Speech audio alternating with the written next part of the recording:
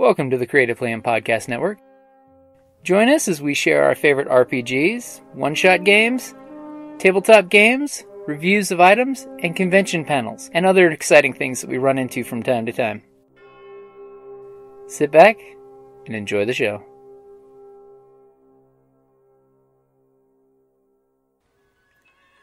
Hi, this is Kelly, aka Trixie from Ragnarok and Roll, a Scion to Ragnarok story, and Tilda Wimblewick from D&D Journey of the 5th Edition. First off, I would just like to say thank you to everyone for listening to our varied adventures, as well as for rating us on iTunes and RPGpodcast.com. If you haven't rated us yet, we would greatly appreciate it if you could. And if you're looking for more ways to support our efforts, we are now on Patreon, a great site where you can help us continue making more podcasts, as well as some special surprises for our patrons. If you can, please look us up at www.patreon.com/cppn. Every little bit helps. And again, thank you for listening. So he was listed first, but you were listed second. Okay. Well, I heard that at TusCon we don't use moderators because we don't need moderators. Yes. We don't need moderation. We don't need those stinking moderators. Right. But our panelists called just to make sure you're at the right place. What if your book turns into a series? How to prepare for your infinite middle. Because you write a book and you think you're just writing a book. Mm-hmm. Right. So my name is Diana. I write a series of post-apocalyptic fiction, which is basically Beauty and the Beast meets Mad Max.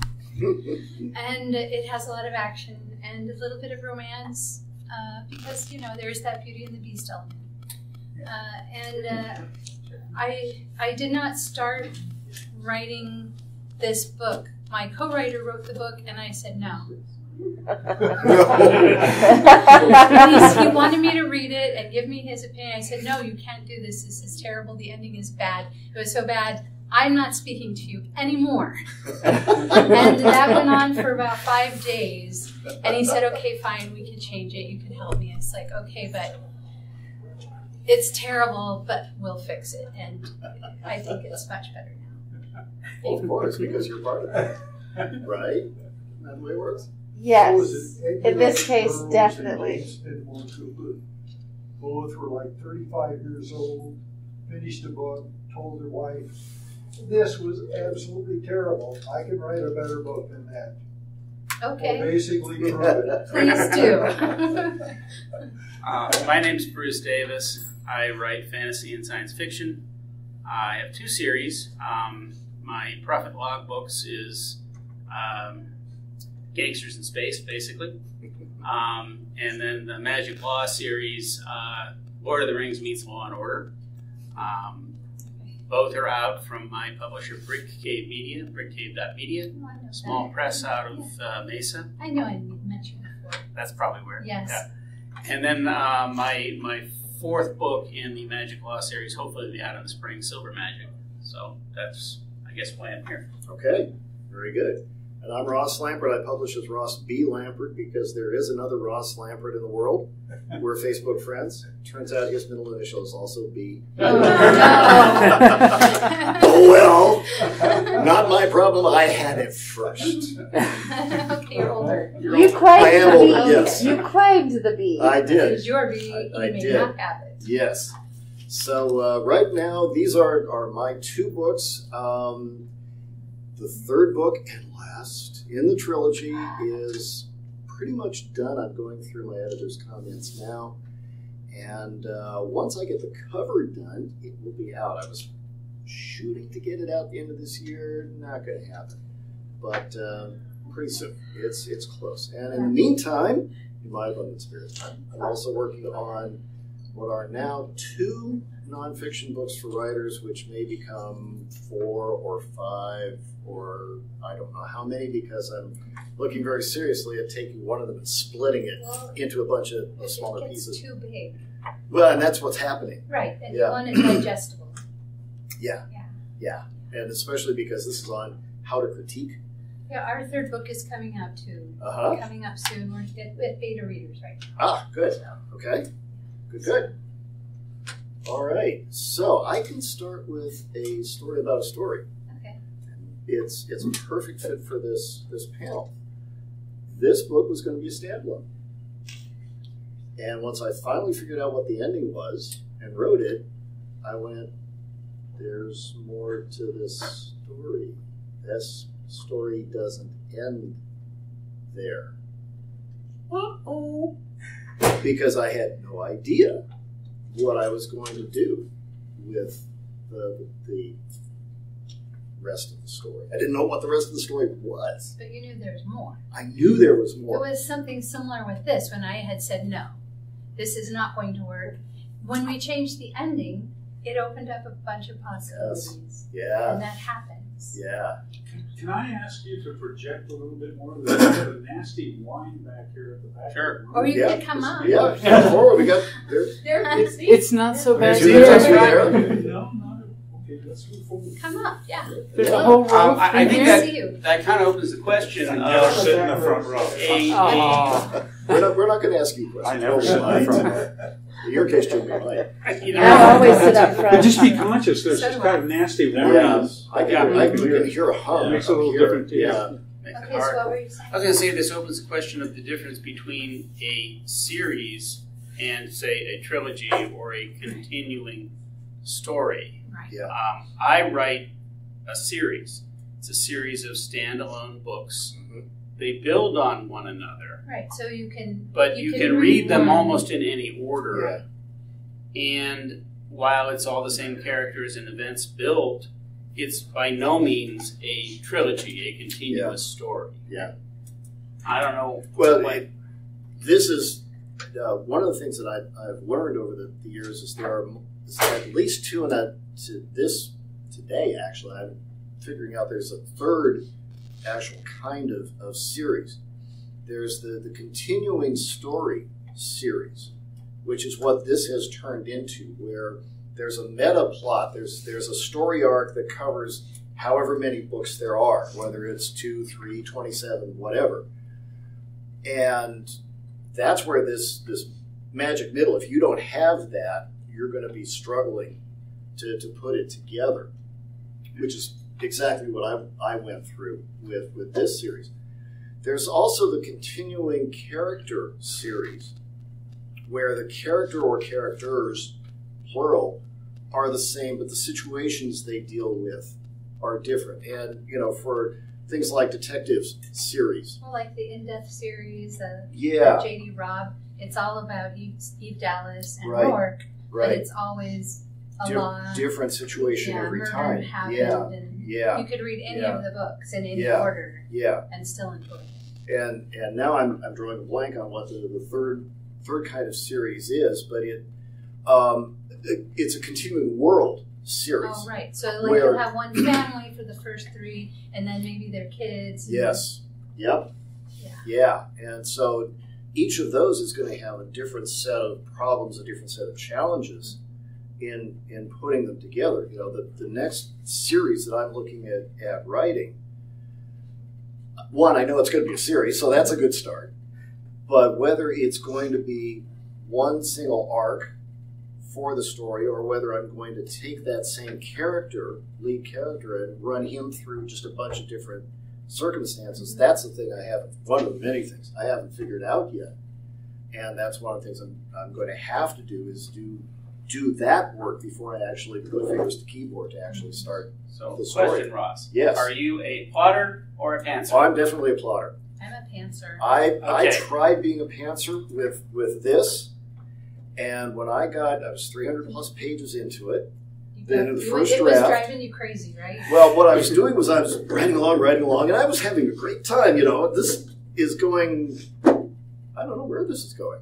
And so I literally wrote a note, put it in square brackets, said, I don't know what I'm doing with this chapter. I don't know where it's going, so I'm just going to stop, and I'm going to start another chapter. So I did. And I'm writing along, having a great time, and I don't know what I'm doing. What was the plan again? Yeah, well, there wasn't one. That was the problem, except that this was my master's degree thesis. And I was facing my thesis semester, and that's all I had left. So you need to plot it out. And I was saying, boy, you need trouble. And so, yes, I went through and I built an outline, And then I went from 300-ish pages.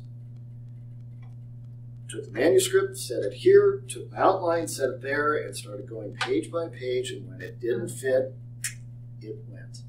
I took out 183 But pages. see, those things that we do, like I've taken out the first 6 chapters Yeah. of another thing I've been working on, and suddenly it's so much better. Yeah. The beginning is so much Yeah. better, but I think those first 6 chapters were important for me to know Yes. who it was I was writing about. Yes. Yes. So just because I didn't keep them doesn't mean that it wasn't important. Oh, absolutely. Yeah. Which one are you? I'm an inveterate pantser. Okay. I keep copious notes of all I the people. make up people that I like, and then I just turn them loose and let them tell their story. Yeah. Right. It's kind of like that. You know it's you, but it also feels like it's them taking over, sort of. I think that speaks to the kind of series that you choose, though. Maybe so. Yeah. If you're a plotter, I can see you doing the long 3-book story arc. Yeah. If, like me, Yeah. I don't plot anything, Sure. I'm much Yeah. better off with, here's the situation I'm going to throw at this group Right. of people How now. are they going to get out of it? How are they going to get out of it? Right. The next book, here's another situation I'm going to throw I at do these the people. exact same. And I'm actually what I call a plotzer, Okay. where I'm a hybrid between a plotter and a pantser. I lay out an outline, but then I start whatever scene I'm writing that day, and my characters do whatever they darn well please. Okay. So, that makes it interesting and try to make it I have a together. question for Diana. You have a co-author, Yes. and you are a pantser, Yes. which I respect entirely. That's my life. Okay. And what I want to know is if you keep some sort of world Bible or a character Yes. Bible that helps you. Yes, I have several things that I keep track of every character, and when I go to the next book, I add things. And when someone dies, I make sure I say how they died. And when the world has changed, the location has changed, I live on Google Maps because this is post-apocalyptic. We're still in America. Yeah. And geographical features don't really change that much unless there's a volcano or heaven knows what.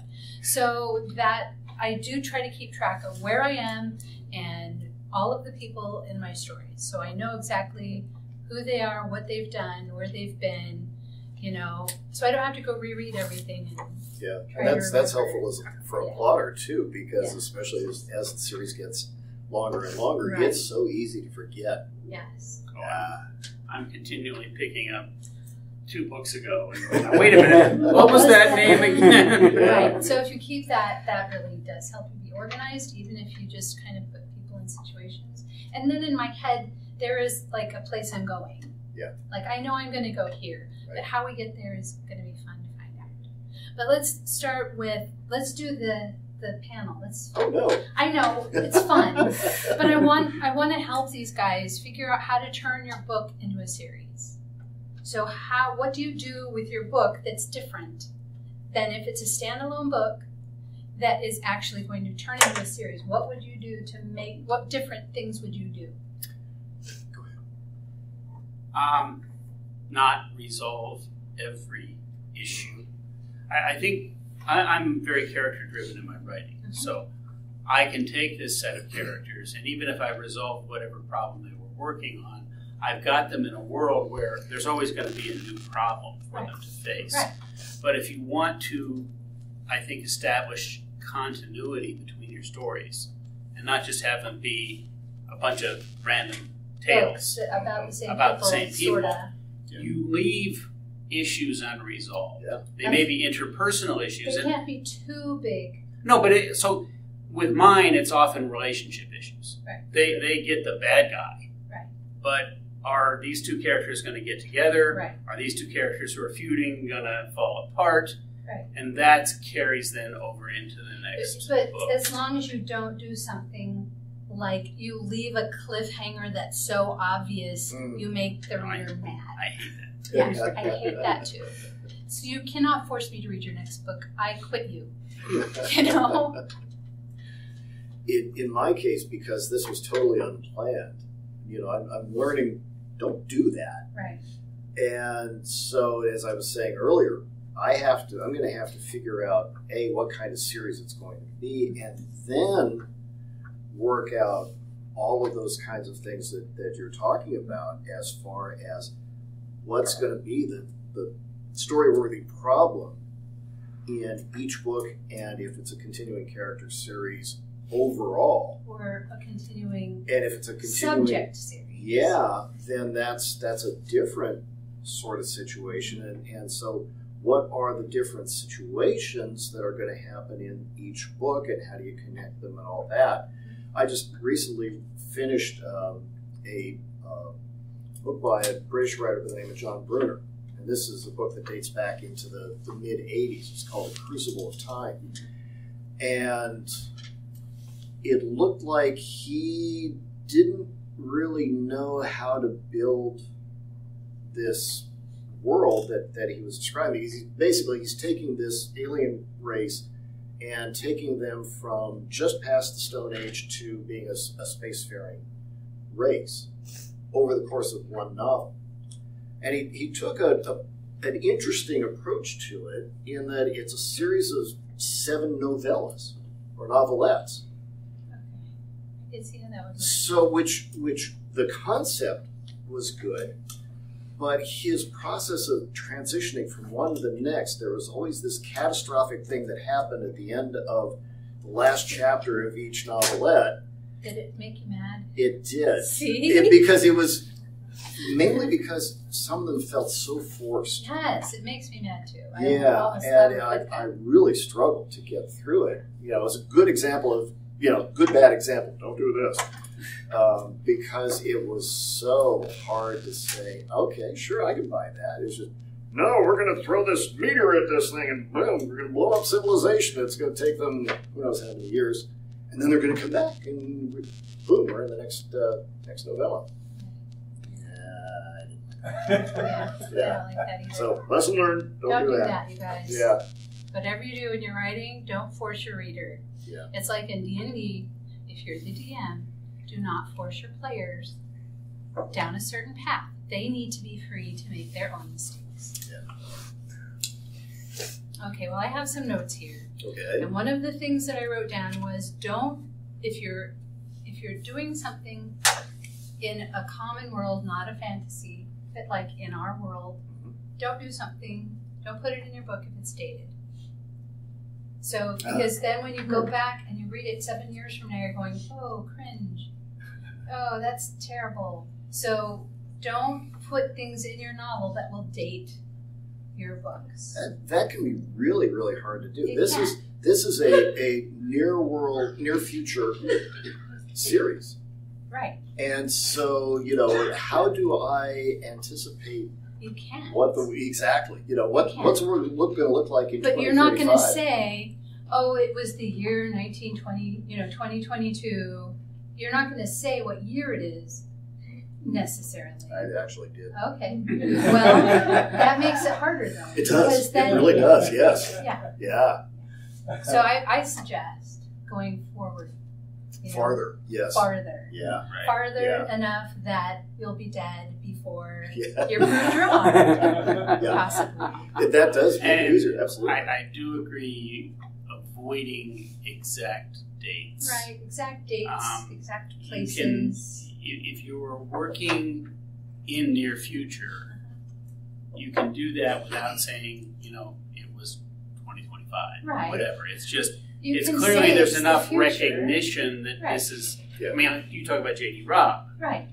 Her starting year was 2058. Right. But again, it's not, it's close enough that it's recognizable. Right. And you can see how the world could progress to there. Yes. Even if I'm reading Naked in Death right now, the first book, I can still see that this could possibly come to pass. Right. Mm-hmm. I think if you get farther afield, my science fiction series is set sometime in the future. Right. If you're a little more vague, it's when the solar system is totally colonized and, okay, when would that happen? I don't know. We don't know. It could happen. Yeah. Well, I am the A+ student. I will ask many questions. I'm so sorry. Please do. Scott has questions. Good. I was just wondering if you made that rule after you wrote this book, which is basically a travel log of northern Arizona. It's not just northern Arizona. It's also Colorado. Oh, right. Yeah. But you can almost follow that trip on a car. You can. And that's the Google Maps part. Because I wanted to make sure these were real roads that you could. Yeah. Would this possibly have washed out after 2 years? Probably. So they would have to find a walk around or something. And when I first read it and I said no, there were dates. And it's like, no, we're not doing that. Yeah. We have to do something different. And you were going to say something. Oh, it makes me think of Octavia Butler's Parable of the Sower, which is like set nowish.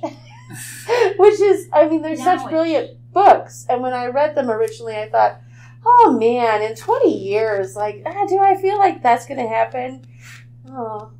But now we're living through this time that actually is very close. And so it feels almost like maybe you need to have a little prescience if you're going to be too specific in your dates. Can't be. You can't. And so, like, actual places, okay, so you wrote about this actual place, and now it's 7 years later, and someone goes, where is that actual place? Oh, it closed.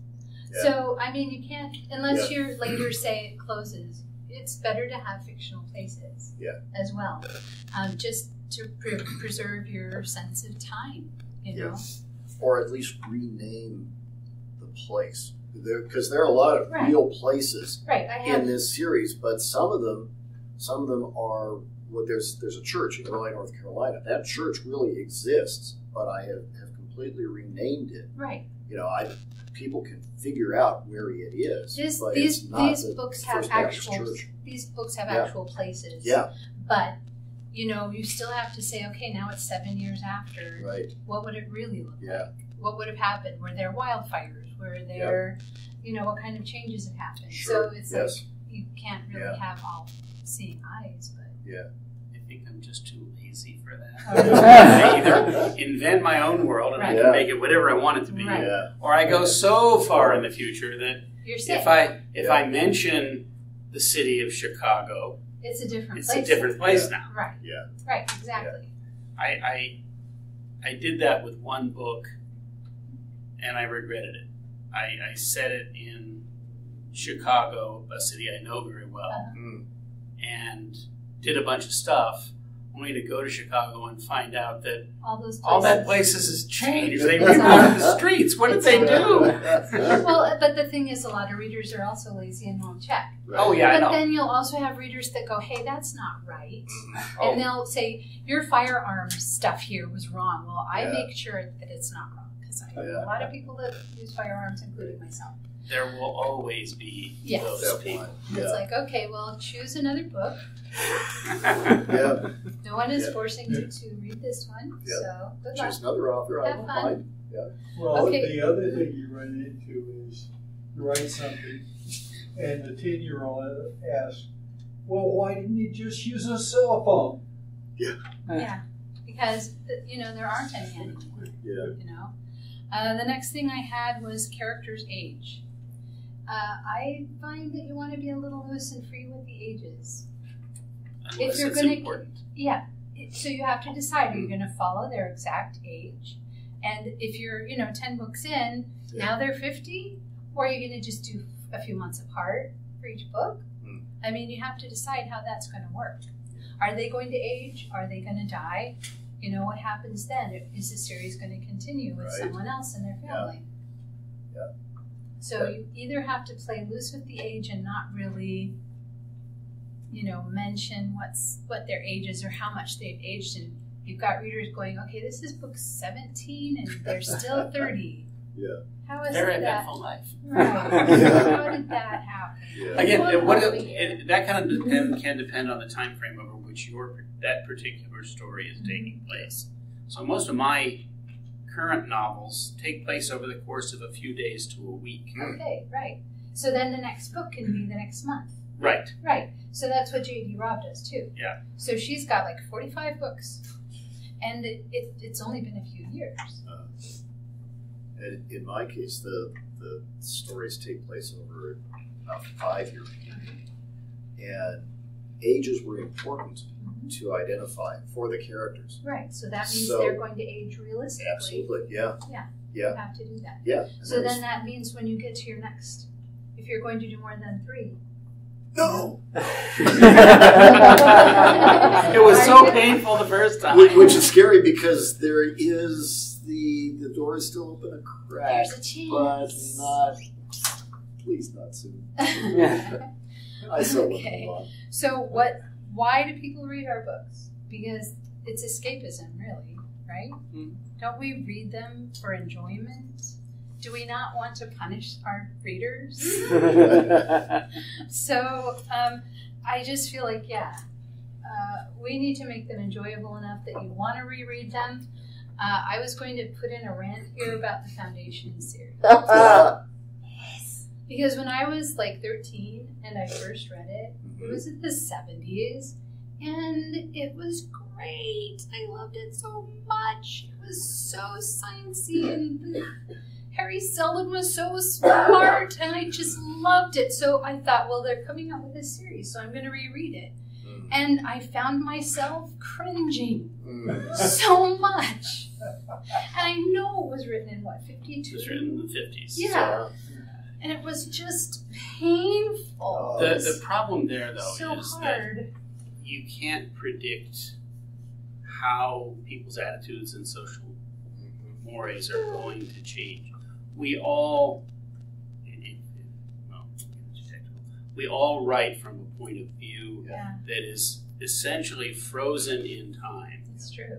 And is probably frozen in time at a much younger age than you are at right now. Right. Okay? That's just the way it is. Yeah. That is a truism of social media theory, and that's how the brain works. And I know that in the 50s, it was after the war, and they wanted the men to be in charge again. And I know that that is part of it, and I did enjoy it, but I can't anymore, and it's very hard. It's very hard for me to find a series I adored. It's horrible. If I may be the nosy girl that I am, I think when as a storyteller, I do improvisational storytelling mostly, but I also interview a lot of authors and host a lot of authors for my live podcast that I do. And one of the things I think is really critical for me as a reader of series is that just because you live in an age and it's sort of like, this is the time perspective I'm writing from, your authors, you can be bigger than the era you're writing in. So what we're writing in the 2020s, like, if you're cutting out half of the population, like, you're doing it wrong, in my opinion. There was one woman in the first Foundation book. She was the wife of someone, and she was a bitch. She was horrible. Yeah. And it's like, that is not representation of the human race. I used to be into the Piers Anthony Zant series. Yeah, we were talking about that earlier. I started to reread it again. I got a Spell for Chameleon, and I was like, wait a minute, I totally forgot that her whole thing was that when she was beautiful, she was stupid, and when she was ugly, she was smart. Right. Yeah. Yeah, I know. You could say the same thing, though, about any of the classic works. And you go back now and read Dune. You read H.B. Piper, which is even worse if you're going to take our frame of reference and impose it on his. It won't break my memories of the enjoyment I had from the books, but it is disheartening, and it makes me really be aware, when you're writing something, you kind of gotta be evolved, I guess. Except that you don't know what it will be another 30 or 40 years. And people may read your stuff and go, I know, it's true. But Mr. Davis, I do disagree with you a little bit, because there are many authors from the past who, when they looked forward from where they were at, they extrapolated not just from the technology, but also the social mores and the world around them. Oh, I'm not saying they didn't. I'm just saying not to interrupt, and I apologize. Mm-hmm. If you enjoyed the book at the time, you can look at it for all its flaws and still enjoy the book. I enjoy the memories I had of the book, but now I can't really enjoy the book. I can buy into that. Yeah. I guess what I was trying to say is that we are all doing that, whether we wish to or not. Yes, there were authors in the 50s who wrote very, very forward-looking books. people don't like Heinlein particularly, but you can't say he didn't write strong female characters. He did. Sometimes. Okay. I definitely have my critiques of him, but Well, I'm not again, the panelist. But again, I'm saying I agree with you. There were authors who anticipated a lot of the things that we now find just the way the world ought to be. I guess what I'm arguing for is a contextual understanding of the times in which they were written and the audience that they were written for. Even the women writers at that time were constrained by that social structure that they were born into. And it's hard. It was harder for women writers to break out and have more, a more open opinion. But it's happening. Yeah. It's happening. So that was interesting. That was a good conversation. Let me see what else do I have. I think that's it. Yeah, that's it. My question to the other panelists, and this is from my perspective of writing a series of standalones, essentially. How do you keep from telling the same story over and over and over again? Well, that's true. Not just the same story as the story, but you've got to keep the tone fresh, even when you're doing the continuous series. You've got to keep your characters consistent and the world consistent. Yeah. But time is going by. Yeah. And how do you avoid the trap of essentially telling that same story again in a different form? Yeah. You have to have new challenges, new things that you're facing. We don't have gas anymore. It all went bad after 2 years. How do we get around that? Yeah. Oh, someone figured out how to recycle plastic and make a really crude diesel. Okay. Mm-hmm. Or you got horses. Or whatever it is. You just got to make the world change as your character and have your characters grow. Yeah. That's what I guess that's what I was leading up to. Yeah. Because for me, the way that the type of things I write, like J.D. Robb, you're going to tend to encounter the same situations over and over again.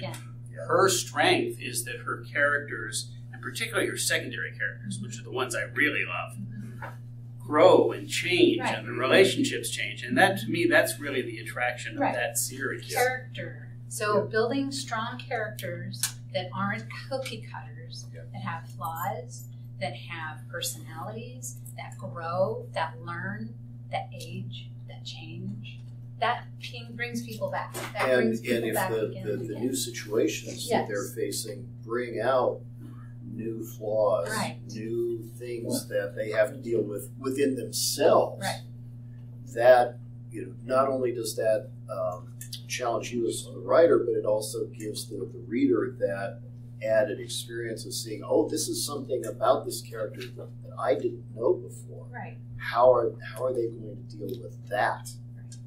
Yeah. Right. You start out with the young character, has all these hopes and dreams. They all get crushed. All of these bad things happen. Are they going to just sink into despair? Are they going to fight their way out? Are they going to just roll along? Yeah.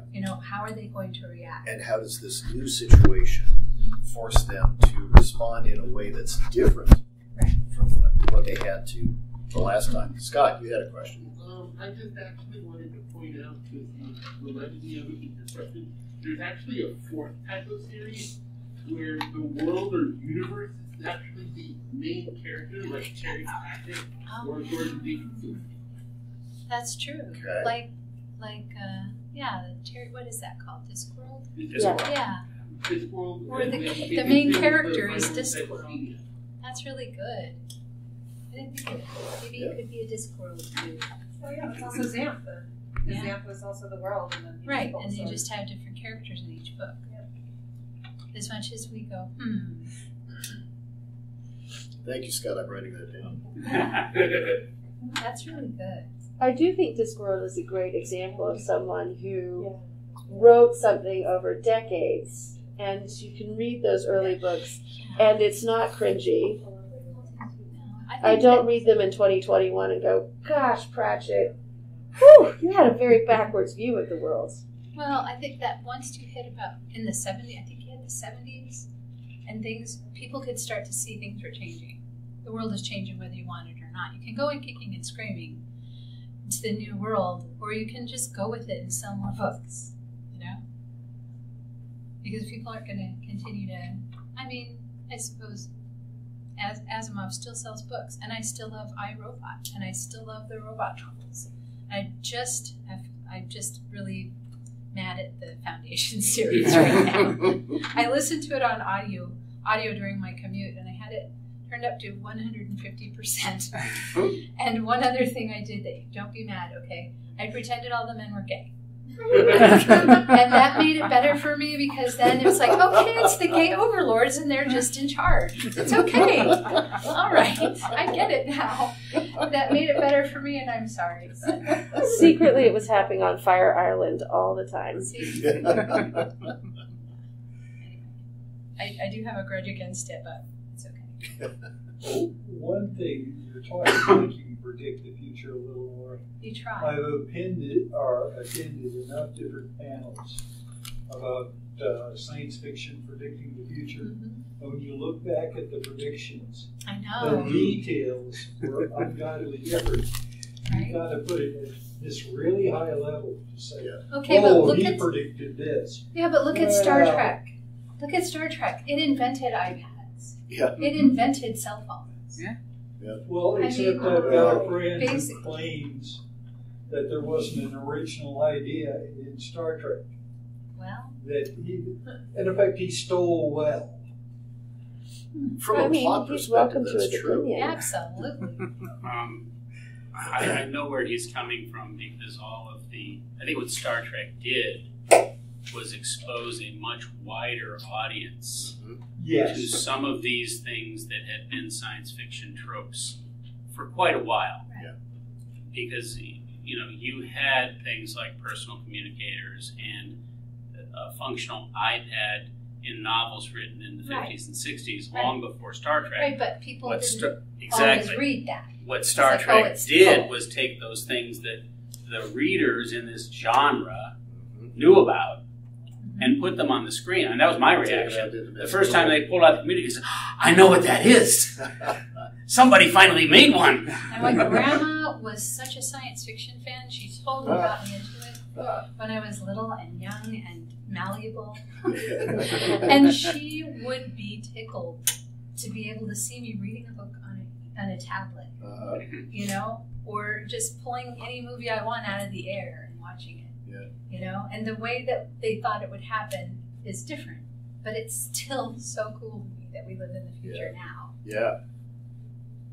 Yes, but where's my flying car? Exactly. I want the hoverboard. Right? I watch people drive on streets. I don't want them to have cars. As somebody who has I want to be the only one with flying car. Right. Yeah. It's my flying car. Well, they kind of have one now. It's like a plane that turns into a car, sort of. Yeah, those things are come and gone. They're really expensive. Yeah. The latest one, I think, is an iteration out of Honda that Yes, that's is maybe one that might catch on, but at a couple $100,000 a copy, it's not going to be for everybody. Okay, well, not yet. Yeah. But, maybe. We'll see. But Bruce they're pushing so hard right now, electric cars.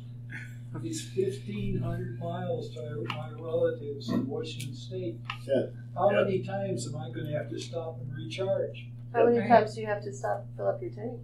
Right. If I could recharge with the speed I fill up my tank, it wouldn't be a problem. Right. And they have real fast rechargers now. There's a carbon battery they're coming out with that recharges very quickly, and it doesn't degrade like lithium, and you have a lot more recharges, but that's like in the future.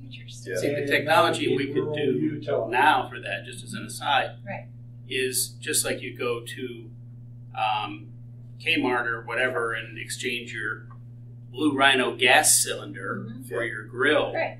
You pull in, they drop the battery out of the bottom, slap a new one in. Right. You don't own your battery, you're just renting your battery just from. like the propane. Yeah, yeah, exactly. That's an idea. Yeah. That's a possible future world. Yeah. I would say though, like if you drive through West Texas, you better plan your gas stations. Yeah. So I have no problem thinking about planning my electric charge stuff. Right. Yeah. You're a Texan. I mean, we try not to talk about it, but yes. You also have to remember, when the car was first invented, it couldn't go more than 30 miles an hour and needed a special person to be able to fix it. Right. as it went on. And there were gas stations everywhere either. That's right. Right. Yeah. So the infrastructure built out, and the same thing will happen with electric cars. It's coming already, but it's just going to take time to do it. It always seems to take longer. But then I look at my life and the things that my great-grandmother would have loved to have and think, okay, it's okay. It's all right. We're getting there. Yeah. Well, one thing they've got that I am so happy about is better anesthetics for dental work. Oh my God. Oh, God, it's better. Yeah. Yeah, it's so much better. Not sure what that has to do with series. Well, however. the future. Yeah. Well, Yeah. again, I think it goes back to the point of if you are going to set something in a near future, recognizable world, Right. it is much, much more difficult. It is, and you have to really be careful with your locations, your dates. You don't want dates. You don't want, oh, Trump is president and this happens. You know, you can't really. Those kinds of details. You can't put those in there, or it's going to mess you up later. And it also depends on how quickly you're able to produce the books. I have been extremely slow in getting my books out. So the kinds of things that I put in the Eternity play, I thought, ooh, this is really futuristic. Some of that stuff is here and now. Right. Yeah, and you know, it's hard. How do you tell? That's one of the risks. It is. On the flip side, in the third book, Wildspread, there's an AI in the protagonist's genetics lab. Okay, so but I didn't think of that. You know, there was talk of artificial intelligences and that kind of stuff back in 2004 when I started this series. It was not like what it is now. Yeah, and so you know, you will miss things. It's just guaranteed, and the slower you are at getting books out, the more that you're going to miss. Yeah. Right. Yeah. I guess if you can get about every 6 One thing on months. that I'm not sure about, even when they talked AI in the years previous, they didn't talk about self-programming. Mm-hmm. Oh, I know, that's scary. It's not scary? No, it's scary. I'm like, no. No. Saberhagen's Berserkers. I always get really interested when people are like, no. And I'm like, why? Because you're going to treat the robots badly and you know that they're going to kill you? Because I'm always nice to my Alexa. I always thank that girl for helping me. Thank you. I mean, I don't want the Terminator role. I don't know. No. Keep the words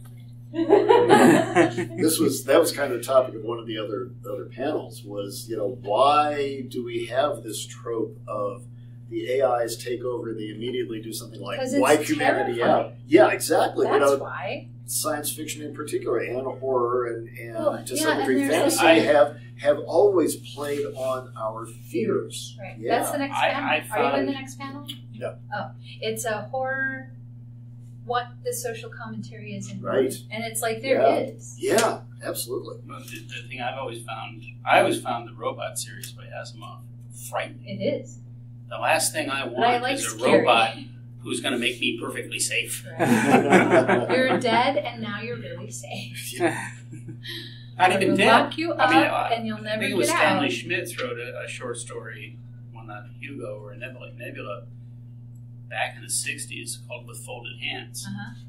And he took the 3 laws of robotics to its extreme. Right. Oh. And we all had our personal robot that did everything for us, and all we were expected to do was sit in the corner with our hands folded. Because even walking was dangerous. You might fall down. Of course, I have another question because I'm incorrigible. So, what is a series that is a more modern series that's come out now that you think is really an excellent exemplar of how to handle series writing?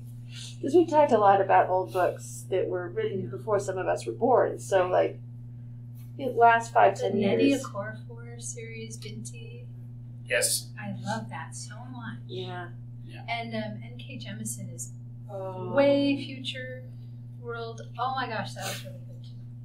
The fifth grade was for The sure. Broken Earth, I think it's called. Yeah, she wasn't my cup of tea, but I can. It took a while for me to get into it and understand the world. Yeah. But once I did, it was like, oh, I get it now. Binti would be my choice for what's so really good. contemporary and very good. Yeah. Can you repeat that name? Binti. It's Nnedi Okorafor is the author, but the first book is called Binti. The Afrofuturism.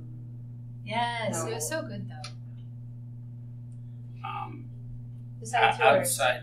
Besides yours, which ones do you say? Well, outside the genre of science fiction and fantasy, we already mentioned J.D. Robb. Yeah, she lasts forever.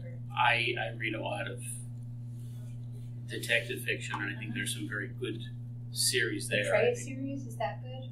It is, yes. Okay. I'm a fan of Michael Connelly and the Bosch series, not just because of the TV show. I know Bosch is a little bit misogynistic. But he's very misogynistic. Well, not a little bit. Okay, good. That's Bosch. I still enjoy it because he does get his sometimes. But, you know? But again, looking at things in context, that is the character. Yeah. The other series that I love is Elmore Leonard's series about Raylan, and that was made into the show Justified. Right. Now you talk about a really misogynistic, out there character. Yeah. You know, he doesn't fit in the world anymore. No, but it's interesting to watch him try. Yeah, that was what was good about that. What about you? I don't have a good choice. Unfortunately, so much of my reading is off in other sciencey stuff. Not necessarily. It's just kind of all over the place right now. So I don't have a good current series that I can point to. Okay, that's okay. We still like you. I was worried. Oh, no, you weren't. Yes. I don't know if you guys have heard of him, but Jonathan Moeller, he does a lot. Child of Ghosts. It's basically like fantasy D&D-esque, but it follows the same character, and she is one of the Emperor's spies and like hunts down rogue magicians. It's a really interesting world. Like if you practice pyromancy, you will go insane because working with fire makes you crazy apparently. Okay, that's cool. But yeah, it's I mean, you have the benefit and then you have the problem that comes with it. I think it's a lot like your type of series in that, you follow the same character, but her, like, the stories are standalone. She has a new problem, she solves it, and then it goes on. And they do kind of build on each other. Yeah. But, yeah, so. Let's hope it goes forever. That sounds good. For a while. Anybody else have any good series we should read? If you like the detective fiction, Tana French, the Dublin Murder Squad. Yeah. And it's an interesting world because it's like a minor character in one book will become the major character. Protagonist. I haven't read them. I'm aware of them. That's kind of on the list after we get through. Good. I'm down a research rabbit hole now from my current office. It's really hard to read things. Sure. For pleasure. Yeah. I read so many books. But the pandemic really kind of knocked me down. Not because I got sick. I just got so much executive dysfunction. It was very hard to be creative. But it's helped when I got my vax and I felt like I could be myself again. Does anybody else feel like that? I don't know. My experience would have been totally different because my entire job. Yeah. I'm a trauma and critical care surgeon. That's okay. So that's hard. I was totally on front line. Right, but you're used to being. Again, that's my point. Yeah. My life is stress. Going to my doctor was really good because he's like, we're not afraid of you. If you have COVID, it's okay. We won't get sick. And it was like, it just made everything better, just going to my regular appointments. But it was really hard because I still had to go to work. My boss insisted nobody wear a mask. So it was just a very stressful time. Yeah, and my situation was different again because things really didn't change for me. I am a writer now, and so I was staying at home doing my writing. Just like you normally would. When the pandemic hit, the things that changed were the in-person meetings that I had been going to all moved online. But other than that, I was staying at home writing just as I had been staying at home writing. The sad commentary on my life is my social life changed not at all. And I felt totally enclosed, and I'm a social person. Yeah. And I love people, and I love coming to conventions and doing things. And it just made me feel like not myself anymore. That was the one thing I did miss, is being in places in like person. this. Yes. Yes. This kind of spontaneous give and take just doesn't exist in an online meeting. Yeah. No, it can't. Yeah. One of the women in my critique group is that way, where it really hurt her. I mean, I to never not thought. be able to interact with people face to face like we're doing now. Well, so at least I had work, but it was scary. And my boss did get COVID, but I did not. Okay. So, I mean, there's everybody goes through stuff. Yeah. I don't know. I've never had writer's block before in my life. It was the weirdest feeling. One of the things that was weird to me is there's 2-3 groups that some we meet first and some we wouldn't. But you suddenly find out that 1, 2, 3 people in the group are either really bothered by the risk of catching COVID or had immune problems where they decided they could not come to the meetings in person anymore. And then you're afraid for your friends. I know, I'm sorry, this is now a COVID support group for the rest of the evening. I mean, every convention is like this. It's all COVID support. Yeah, right now. Yeah. It'll get better, I hope. We collectively went through a trauma. Yeah. Yeah, we did. So Still going through it. Oh, yeah. We're talking about we are trauma bonded for life, though. Every And when TV does show the in next 1920 or variety 2020 or 2021 Sorry, out, is be obvious what year it is. It's not. Yeah, Yeah. it dangerous. is. Yeah. Like it's like we went through like a How couple. the deer carry it and it's never been going. Oh, that's exciting. Yeah, that was like yesterday's big bombshell. What? Deer are COVID reservoirs. COVID will never go away. It's never Well, it's going like away. the flu. It will Yeah. never ever Yeah. go away because it jumped from animal to person. Exactly. Yeah. The only viruses or diseases that we even could dream of eliminating are diseases where humans are the only vector. Right. And the only one we've really been successful with is smallpox. Although And that's because there is no animal vector for smallpox. There are others that we're getting close. but now there's so many anti-vaxxers, it's really weird. Well, those people... That can be kind of a self-correcting problem. I know. Well, but It's again, hard to say. It's hard to say that, but it's so true, and it's like you guys. So but those people, those people are Passion fatigue. to take a slightly different take on that. Those people are focusing on a very tiny risk of a bad thing happening. Right. Yeah. So, how many people in here would not get diagnostic X-rays done because of the radiation? I mean, we're You know how many? We're all vaccinated. Let's put or it you this way: if wouldn't you be have children, would you allow your child to have a CAT scan? Yeah. Okay, so I'm talking to the choir. Right. For a kid to get an excess cancer from a CAT scan would require something like 8,000 CAT scans to get enough millisievert exposure to cause a cancer. At my age, 20,000 CAT scans. Who's going to get 20,000 CAT scans? Yeah. But these people have focused on this one small risk. problem. Total aggregate risk of a bad event from the COVID-19 vaccine is about 0.3%. Okay? Your risk of dying in your car whenever you drive to work is 0.1%. Okay? We don't worry about driving. Why would we worry about COVID? Well, these people have decided that this is scary. This is something they don't understand. And it's a cognitive dissonance. It's taken over their brain, and no amount of persuasion is going to convince them. Either that or it's the political. Well, some of it's decision. political, and that feeds into it, and that's the worst part of it. Yeah. Because you've allowed that then to become an acceptable thing within a certain group. Yeah. And that's the travesty of it all. Yeah. Oh, wow. I feel but like you you've can't had this say- conversation before as a doctor. Yeah. You seem very well informed.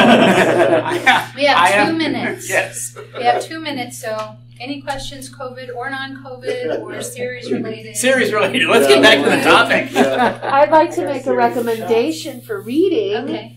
especially for you, since you do post-apocalyptic writing. Kit Roca's Mercenary Librarians is delightful. Okay, I've got to send you that one. I will. Okay. Post-apocalyptic, 2 people writing I it. love post-apocalyptic. And it's librarians taking on the bad guys. I like that. I will read that For It's very 100%. Did you have something? Yeah, more of just a comment. How would you feel about a series that was like an A to Z theme? Like the A is for alibi. Yeah, B like is for burglar, because that was a Sue Grafton.